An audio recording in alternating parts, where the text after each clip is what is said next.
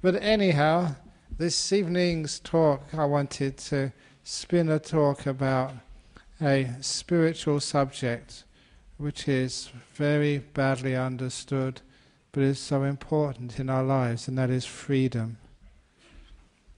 We all talk about freedom, and religion is supposed to give you some sort of freedom, and we fight for our freedoms, and either politically or, more importantly, spiritually, individually, just we aspire to be free.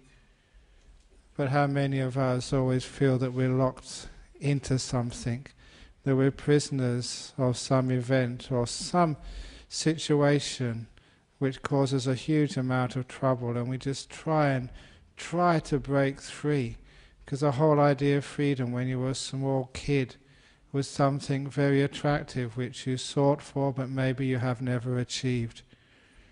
As kids we want to be free. When we're sort of middle-aged we're still trying to be free, but we tend to get more entangled the more we try to be free. So what actually is this freedom, and how is it actually achieved? And first of all, I would use the word religious freedom as what we call an oxymoron. Because religion doesn't give you freedom. And I say that as a religious person. Even those of you who may be scholars know that the word religion, it actually sort of comes from to bind. It's the same like the religion, like ligature. Remember ligature in sort of, that's something which ties you up and blocks you. So actually, religion and freedom are actually opposites there. And I know I've got into a lot of trouble, but I think it's a really, really good point that you should be very careful about religions trying to create freedom from themselves, because what I'm talking about religion here, hopefully it's not what you understand coming to a place like this, but a lot of religion is about controlling you, having some sort of being up there working through the priest to control what you do, what you say, and how you live. And if you look upon it that way, how can you have control and at the same time be free? How can you have people telling you what to do, how to behave, how to live, and still have freedom? And actually I've made that point that even in law, maybe I'll just spend 1 or 2 minutes on this, that traditionally that Buddhism has sort of gone in another direction, so much so that people actually do say, is Buddhism really a religion? And I've often asked that question, and the standard answer is Buddhism is a religion for tax purposes only. We've got to be practical, and we've got to pay our bills, so we get all the benefits of being a religion for taxes, but hardly anything else. Because Buddhism is not supposed to be controlling you. And that was right there from the very beginning. I've mentioned this to many universities. Many of you might not know that democracy did not start in Greece. That is a myth which is about time it was opposed. If you look in the ancient Buddhist texts, the Buddha was describing long-standing democratic systems in India 25 centuries ago. Remember, the Buddha was around before Socrates, about 100 years beforehand. So there was thriving democracies, and that was the system which the Buddha grew up in. And that was the system which actually the Buddha gave to our monastics, our monks and our nuns. Our constitution is democratic. Even though I am the abbot of a monastery, even though we sort of joke I'm the spiritual dictator of the Buddhist Society of West Australia, in practice I'm not. You can't do anything like that. And even in monasteries we have to have meetings where every monk has the same vote as I do. It is a democratic system. And why? It's because the whole idea of this path is actually to try and let go of that control, both in one's inner world and also in the outer world, in the outer expression. In the same way that all you who've been here for many, many years Now you've probably noticed that there's hardly any controlling done of you here. You can come in and go out whenever you want. We don't sort of control you by sort of saying you have to give a donation as you go in. Even better, we don't say, well, entry is free, but you've got to give a donation to get out. I often thought of that would be a great way of... So there's a lot of freedom, even the fact you don't have to pay to actually to listen to these talks. Even when you go to our retreat center, it's all done by donation. There's something in that which is fundamental to what I'm going to be talking about this evening. That what is actually real freedom, and how hopefully the way we teach our Buddhism here, that what we do here in this center is an expression of what freedom should really, really mean. But first of all, what most people take to be freedom, your freedom to do whatever you want, whenever you want, and however you want to do it. What most people in our world strive for. And have ever noticed that modern life is always trying to create greater freedoms? But we always feel that we are more imprisoned. There are certain freedoms which is so important. We're so grateful that people have fought for these. The freedom sort of your sexual orientation, the freedom of gender, the freedom actually to choose, what's a particular role in society you want to take. Those are important ones which we have won. But how free do you feel in this modern world? And sometimes that people ask me that question, Ajahn Brahm, do you really feel free being a monk? You have all these rules and restrictions, all these things which you just aren't allowed to do. How can you feel free when you have this whole list of prohibitions? And that's a very good question. But the point is that I was a layperson for 23 years of my life, and I could do whatever I wanted. But now I'm a monk and I have all these restrictions.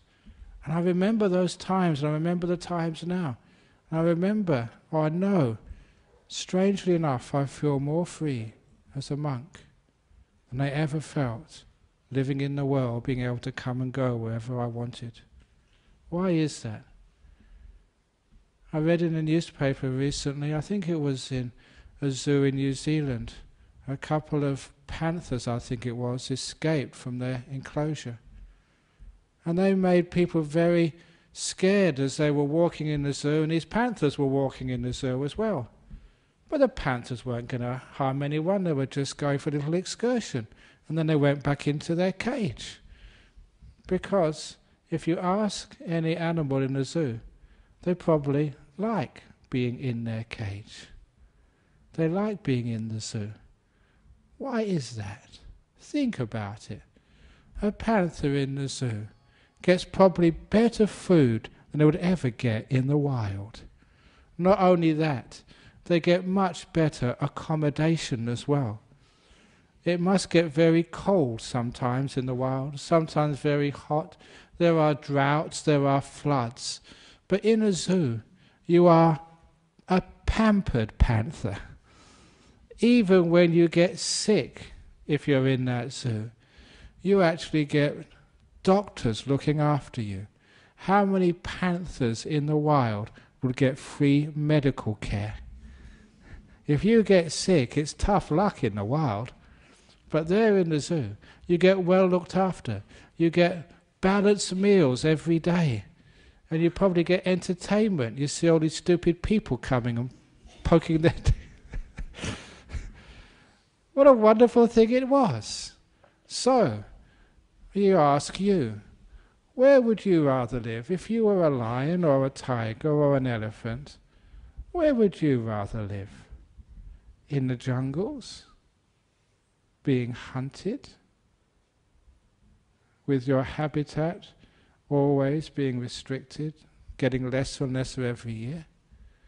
Or would you, with sometimes you don't know if you're going to eat or not, or would you rather be in a zoo with all modern conveniences, for the modern panther.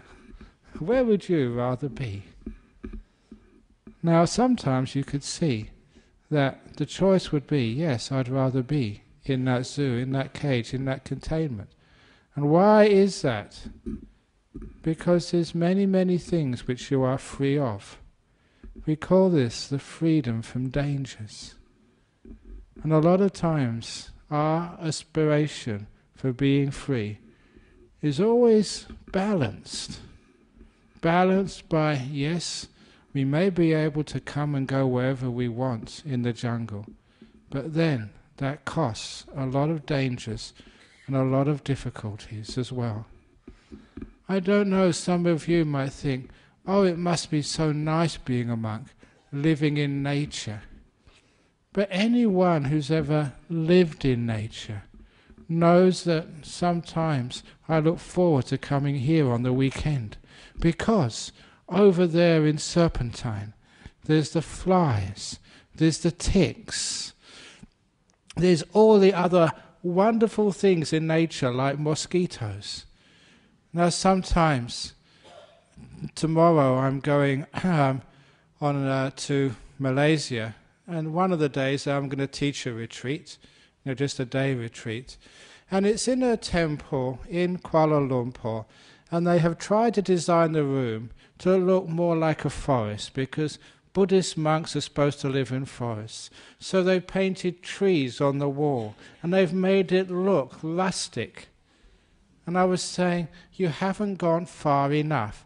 Can you please just get a big jam jar of mosquitoes from the forest, and please release them so that it really is like a forest? Can you please get a few ticks and a few snakes to crawl around so it really is coming close to nature? Do you really want to go back to nature? If you do, please come to our monastery and I will put you out under a tree for a day or two. So yeah, there's some freedom which we get, so going back to nature, but there's a lot of irritations and difficulties as well. And so that's really not freedom. Or I'm going to be giving a talk, we haven't announced this yet, in July in the UWA extension. I only got sort of the title of the talk which we're going to be giving on July sometime in UWA. And it's again with an interfaith talk, with a Catholic priest, Frank Sheehan from Christchurch, a rabbi, and myself. And it's entitled, "A Priest, a Rabbi, a Monk Walk into a Bar." That's a very good title. I think I suggested that, so it's a very good one to say.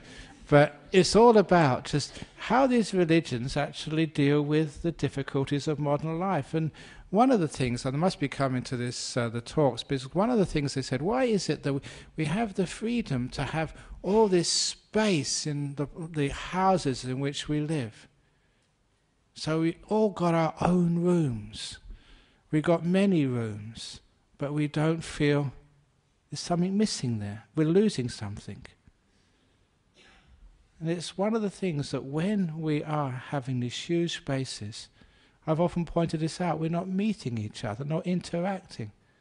We've got freedom from being confined, but we're also losing out on love and personal connections as well. So be careful, because when you are free from your mother, from your father, from all these other people who give you a hard time when you are young, yeah, they're not there anymore. You're free of them, but you're also losing something else as well. Losing out the relationships which we form in life.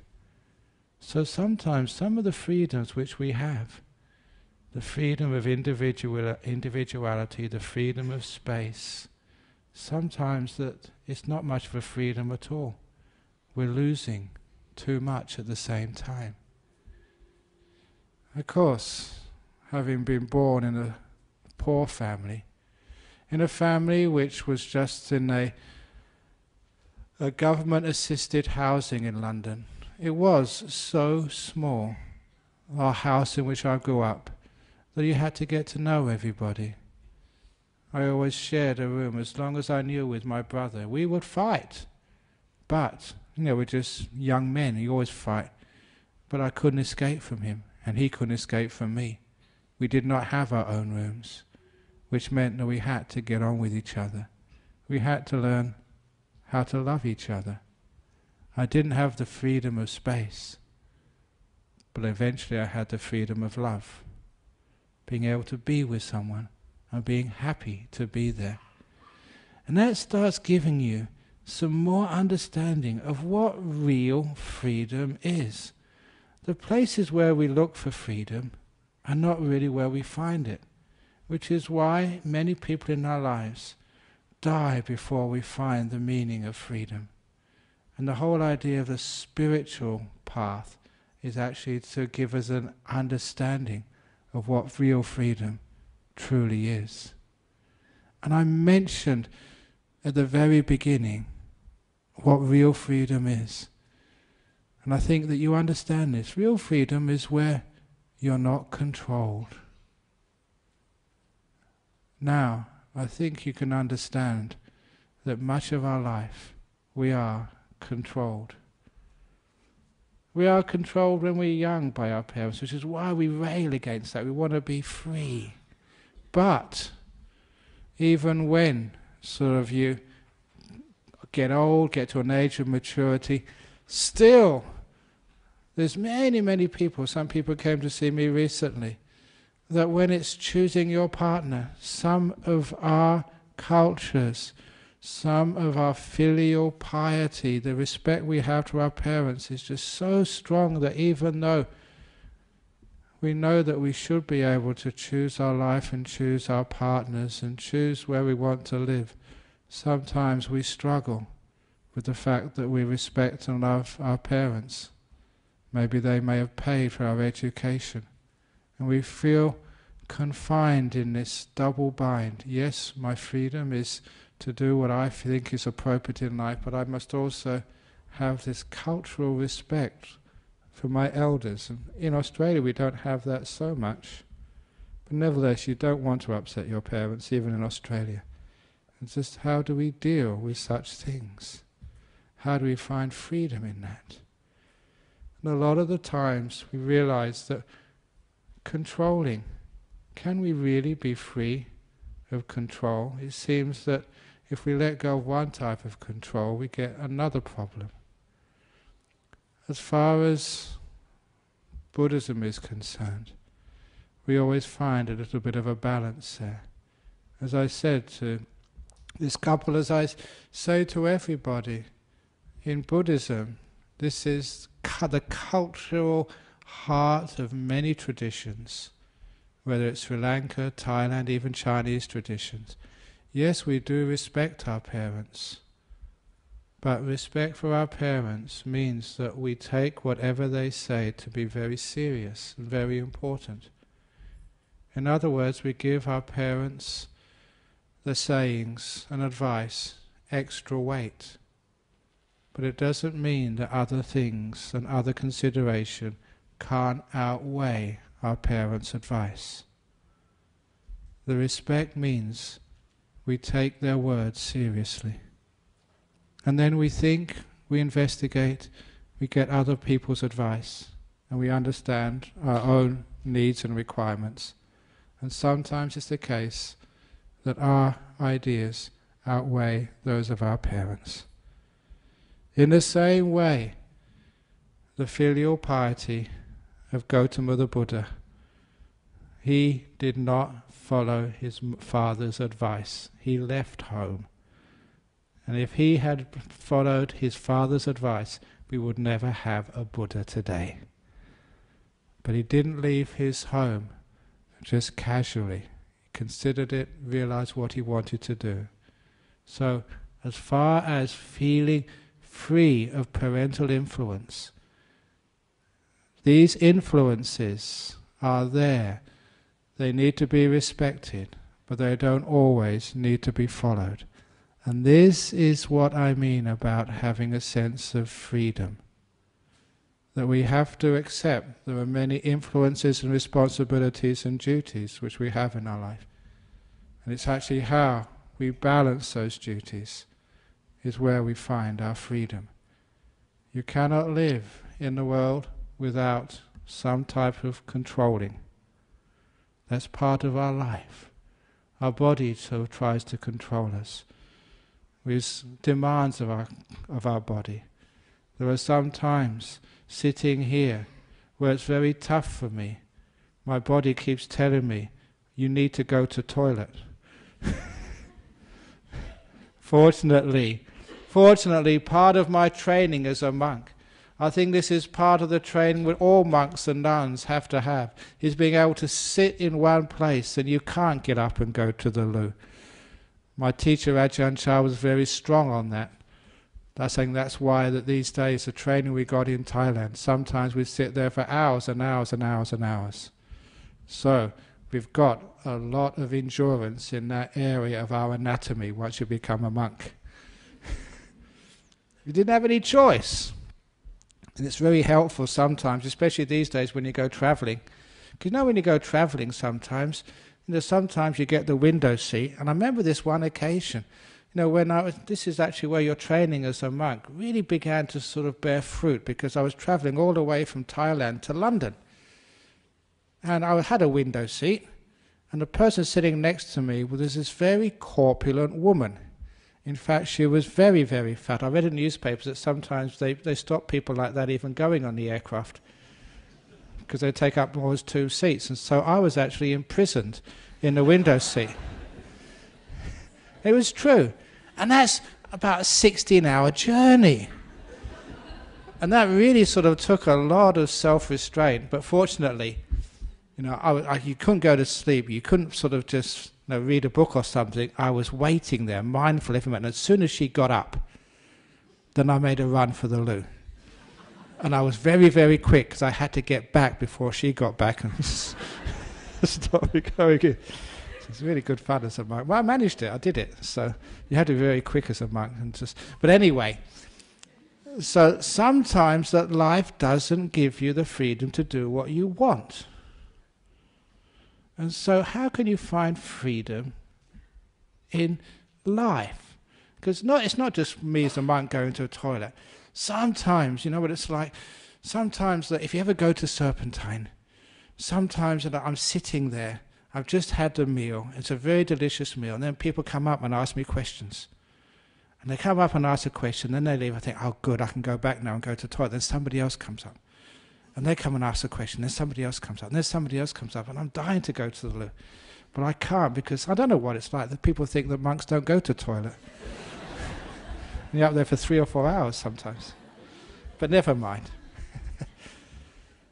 So I think, well, wouldn't it be very good to be like all the other young monks, because they just eat their meal and they just go off and do whatever they want, but I have to stay there, receiving guests and talking to people.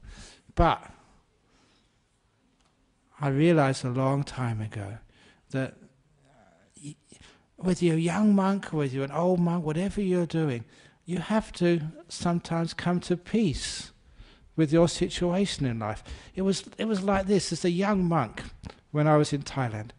You see, all the old monks, they were the ones who sat up there, talking to all the people for hours and hours on end. But they were also the people who got the first choice of the food. So if you ever come to our monastery, either Giji Ganapa or this monastery, you've got all this food, and the senior monk gets first choice. Now these days it's okay because we get lots and lots of food here, but in those days the food was very, very sort of few and far between. And so by the time the senior monks have had their food, all that was left for monks like me was just, the leftovers, just the remains. It was hardly enough to eat. All the nice stuff, those monks got. And also, just like today, in those days, the senior monks, the old monks, they were always fat. It's tradition. And in those days, if you ever see a photo of me, I was really thin. And I thought, look, those monks, they don't need all that food. Me, I'm a young, thin, scrawny little monk. They should come to me first of all. And those old monks, anyway, they're probably all enlightened.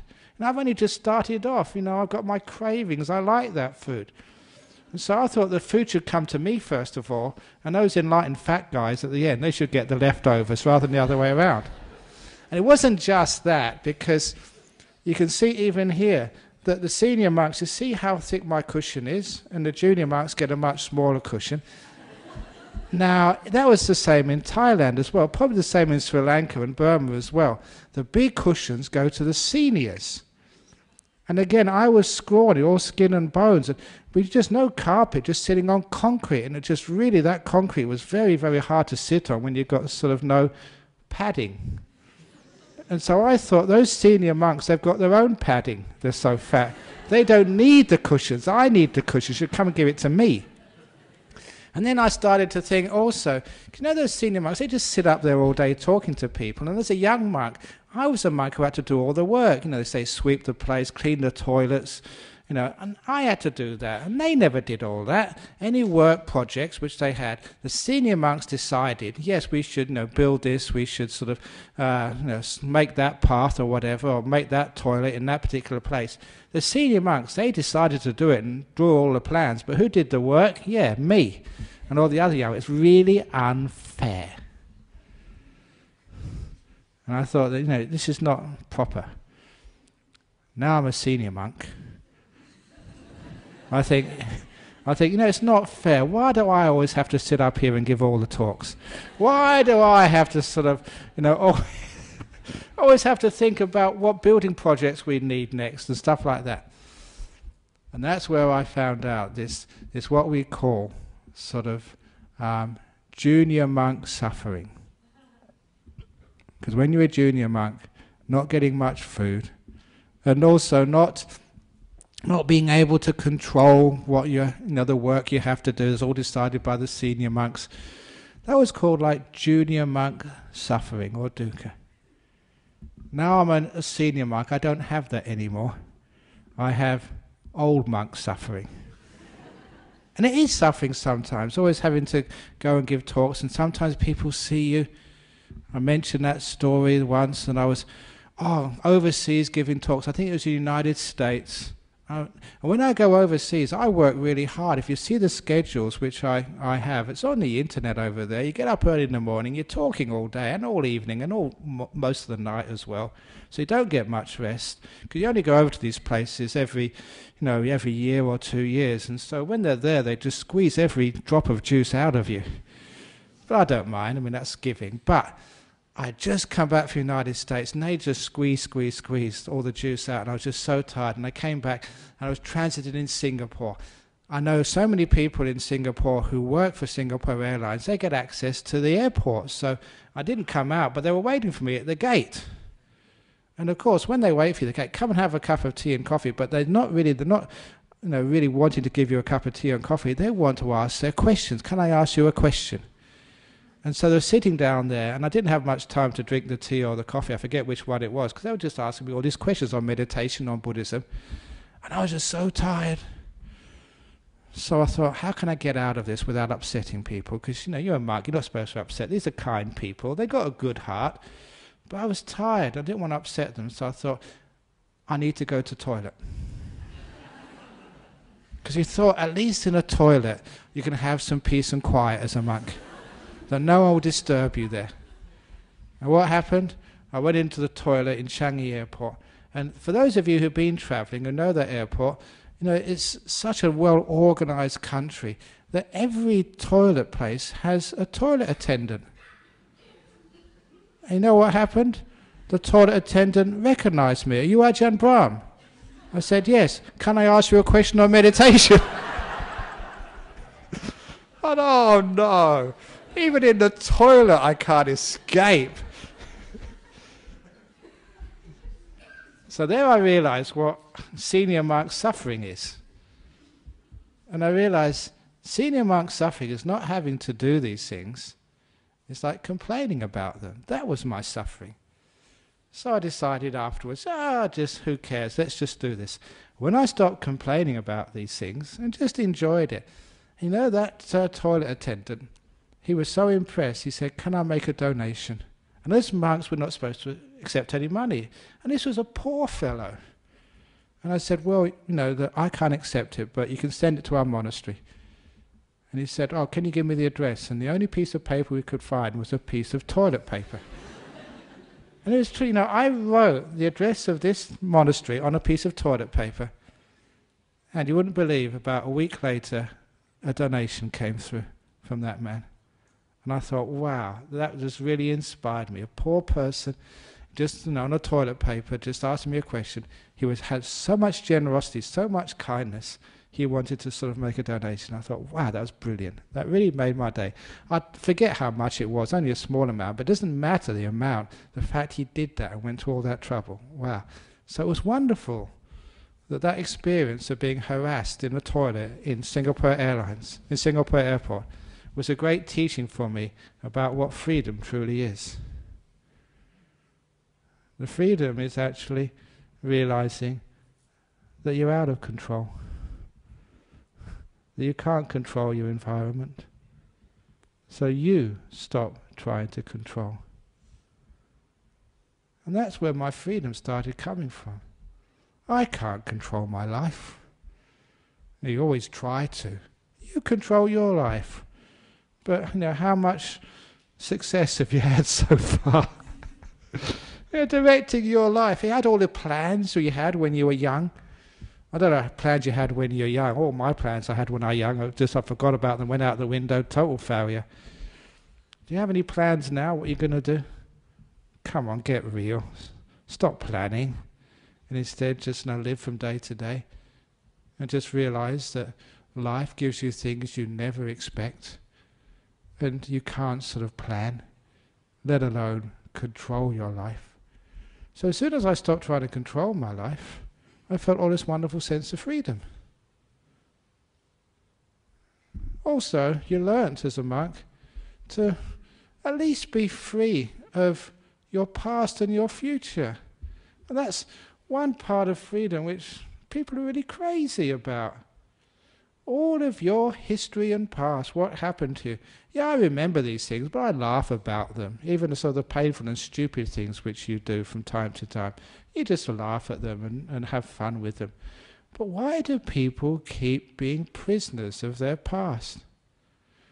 I remember with Dennis many, many years ago, we went to a grief and loss conference. Remember that one at Observation City in Scarborough Beach? I think it's changed its name now, but nothing to do with what I said. They changed their name. But anyway, that when we went there, that gave a talk on just how to deal with grief and how to be free of it.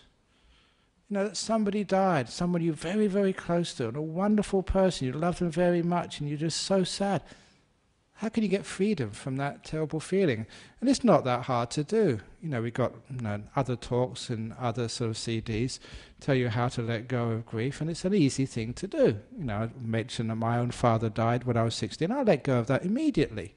I was free of it. I love that man very much, but he can have no grief. This is similarly the concert, which you can look up. I've said it many times. It's in the book. It's on many tapes. But the thing was, you could do that. But there was one woman who came up afterwards, and she blasted me. She was so upset at me. She was so angry at me. And I couldn't understand why you were angry when I was trying to help you and show you a way out of your suffering. And she was saying, I'm very angry at you for trying to take away my suffering, for trying to take away my grief. And I just realized that sometimes people just don't want to be free. It's very similar to the person who's in prison and the term of their imprisonment is up and the door's open, but they've been in prison for 30, 40 years. They just don't want to go. They're used to their confinement. That particular woman was so used to her grief, she did not want to walk away. Now that's an important point. Sometimes we have the option to be free, but sometimes it means we're going to a place we're not used to. It takes a lot of courage to walk out of prison when you've been there for many years. It takes a lot of guts to truly go the path of freedom. It's the same with people who plan for the future. already mentioned in meditation, just let go of the future. Now is the time your future is being made. So just look after this present moment. But can you do that? Why are people so anxious and plan and plan and plan and plan? You know why? It's because you're so used to that.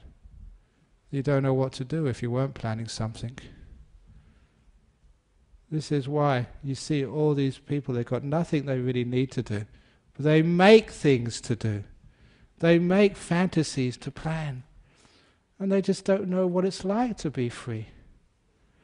So freedom from the past and freedom from the future is not an easy freedom to find.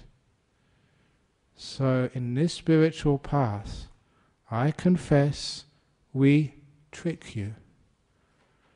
We trick you into that freedom of letting go, just by giving you a taste. It's just like these free offers you see in the newspapers, because I do read newspapers. A special offer, buy one of these books. It's for free. And if you don't like it, you can send it back afterwards. And as soon as you buy one book, you find it's not so easy to send back again. And you get another book next week and the week after that. It's similar what we're doing here, but in a more benign way. Because we teach you a little bit of meditation. It's for free. You can leave it if you don't like it. But once you start getting what the Buddha called a taste of freedom, you're hooked. That's why 300, 400 people come here every week. The taste of freedom. It's not the taste of the curry puffs, although they're very delicious. It's a taste of the freedom there, because you get into these little moments of meditation, and no past, no future, there's no desires, nothing you want, and you feel just so free. Now, I must admit also that the first time I meditated, I got a taste of freedom. I didn't know why, I couldn't put it into words, but this was important, this was so wonderful, just to be sitting there and having hardly a thought in my mind, no wanting, nothing to do, and feeling this great sense of freedom. That's not supposed to happen yet. I told you we can't control things. That's supposed to happen at 9 o'clock. Eddie. You see, you can't control anything, not even this place. It just happens. So what is your response to that? Do you get really upset at things you can't control? Here we go. That is what suffering is. So when you just let go of controlling, let go of the past and future, what you're letting go of, and this is actually the heart of this talk, which is a point which I made, you discover there are two types of freedoms. And once you understand these two types of freedoms, you really start to understand what the meaning of the religious path is, and why meditation is so delightful, and why what we're doing here is very, very radical. We're actually finding a true freedom. And those two types of freedom, the first is called the freedom of desire. The freedom of desire is your freedom to control the world, to make it this way or that way, whatever you feel is important in life. The freedom to follow your desires, to fulfill your desires.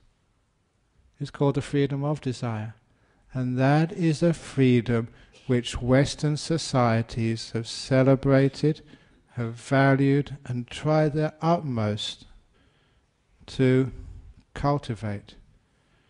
To be able to increase your wealth every year, and your freedom to travel, to experience whatever you wish to experience in life, to go wherever you wish, to marry whoever you want, to follow your sexual inclinations of either being a straight, gay, or even weirder, celibate like me.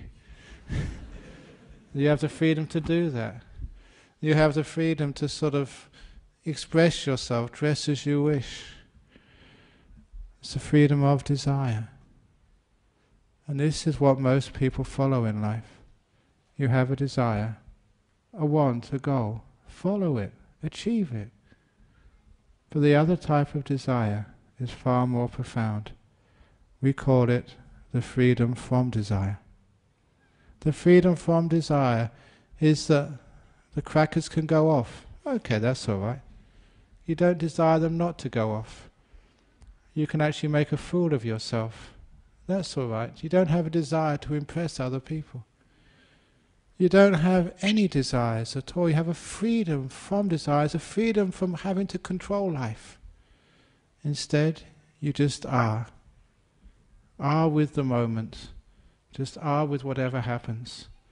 And just enjoy the moment and learn to be at peace with it. When you realize just how little you can control in life, then you realize just how desires, which is just trying to control things, just makes things far more complicated. Now, one of the reasons why you get a taste of freedom when you're meditating is you're following the path of freedom from desire. For a few minutes, you're sitting there, you don't want anything. No past, no future, no thinking. Just sitting here with nothing missing, no place to go, nothing to be, not trying to fulfill anybody's wishes. Just being here, just being you, just being in this moment with not a desire in this world. We call that the freedom from desire. And that's one of the reasons why being a monk, you feel so much freedom. Yeah, there's so many things which I can't do, but I'm just happy to be here. And when you're happy to be here, you feel the freedom from desire. When you're in the airport and somebody's asking you a question, I don't want to be here, I don't want this to happen, then you're not free anymore. But when you're in a situation you can't control, this is good enough. I can enjoy this weird experience of giving a Dhamma talk in the toilet of Changi Airport. Now that means you're totally free. Because you're being with life rather than trying to fight against life. Being with it. But some people, they will complain. If you have an attitude like that, Ajahn Brahm, just no desire, how will there ever be any progress in this world? How will we ever solve any of these problems in life? And these are real problems. And the answer is most of those problems come from people trying to follow their own desires, their own greeds, trying to control you and trying to control others. That's where most of the problems come from in the first place. Wouldn't it be wonderful if our personal desires were less, that we needed less things in life, and we didn't sort of demand so much from each other. We all know that relationships are just so hard to make last. And we all know that it was because we expect too much of each other. You know that because other people expect too much of you. That's why it's so hard to deal with others. The demands on you are just so great that you don't feel free at all. Imagine that somebody just respected you for who you are. And they had no demands on you at all. They just loved you unconditionally. And they never tried to control you. What a wonderful relationship that would be. That's called freedom. Freedom from control. Freedom from desire. Just allowing you to be who you are. Now imagine if you could have that relationship to life. In the same way you can love a person for who they are, to love life for what it is. Imagine you could have that relationship to yourself, to love you for who you are, and to stop trying to control yourself and make yourself something different or something better. When you try and make yourself better, you usually end up making yourself worse.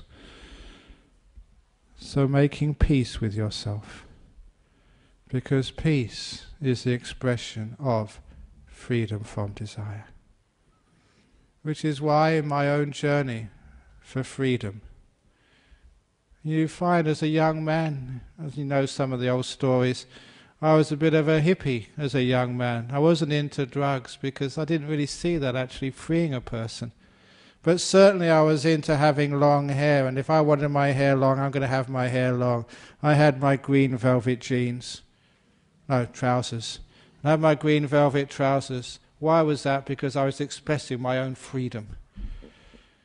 And I realized, went to my first rock concert and found about 1,000 other people the same type of green velvet trousers I had. And I realized I was not free anymore. I was just following, being controlled by fashion just like everybody else. And even now, that you have a bald head, and I thought I'm being unique. And now you see all these other people shaving their heads as well. And it's become another fashion statement. If I'm going to be radical, I have to grow my hair again.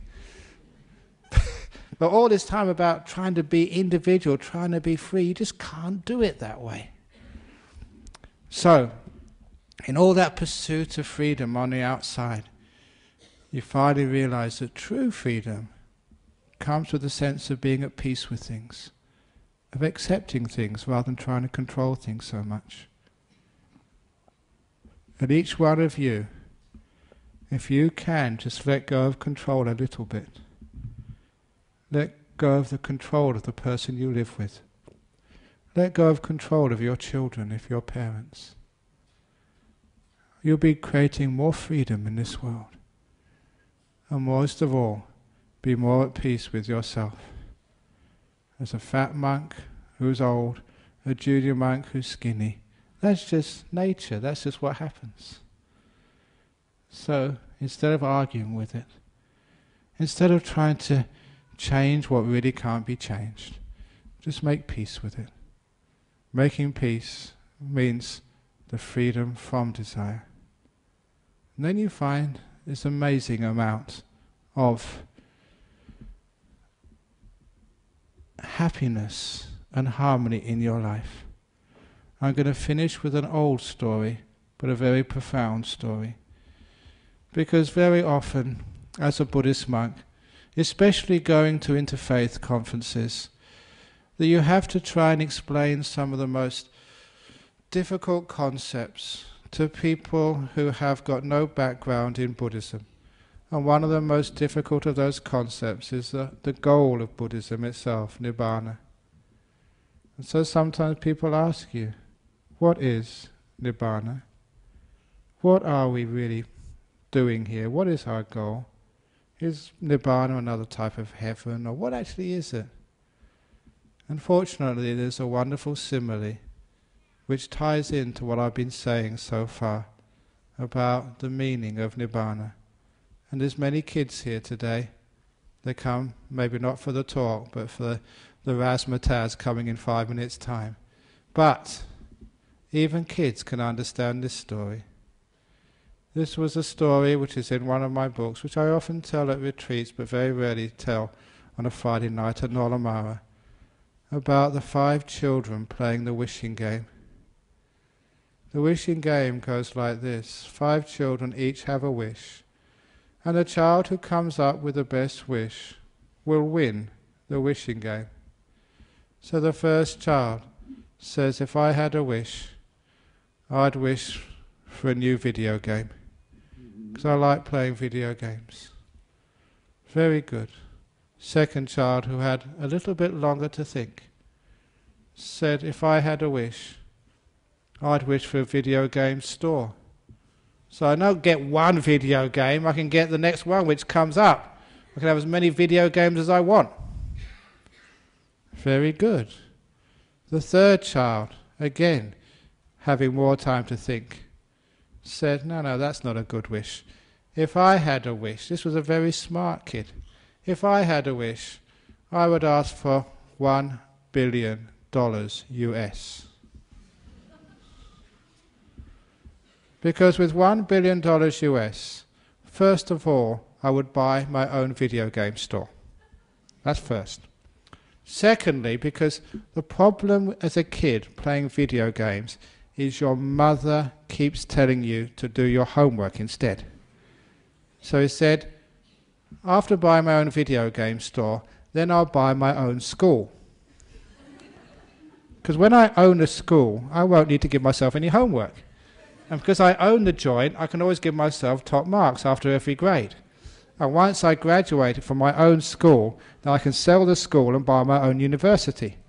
And I can give myself as many degrees because I own the place, and I can play video games all the time. And with $1 billion, I can do all of that. And when I grow up and think what else I want, I'll have plenty of money to buy whatever I want. Because $1 billion is more money than anyone can spend in a whole lifetime. So that was $1 billion wish.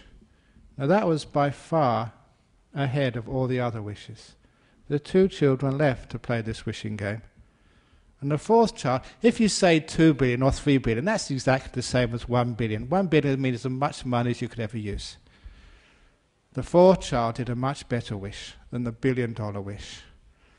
The 4th child said, if I had a wish, I'd wish for 3 wishes. That's a wish. And for my first wish, I'll have a video game store. For my second wish, I'll have $1 billion US. For my third wish, I'll have 3 more wishes. That way I can go on forever. Beat that. That's a very smart kid. The kid who had an infinity of wishes granted. Now how can you beat that? The 5th child would win that wishing game. They managed to formulate a wish that was clearly superior than having an infinity of wishes granted. The last child said, if I had a wish, I wish I was so content I never needed any more wishes ever again. I wish I was so content I never needed any more wishes. I was wishing for the freedom from desire. The 4th child, the infinity of wishes, was called the freedom of desire. As many desires as you want granted. The last child was asking for the end of desire. So content, I don't need any more wishes. That's true freedom. And that's one of the most eloquent descriptions of nirvana. So content, you don't need any more wishes. That is freedom.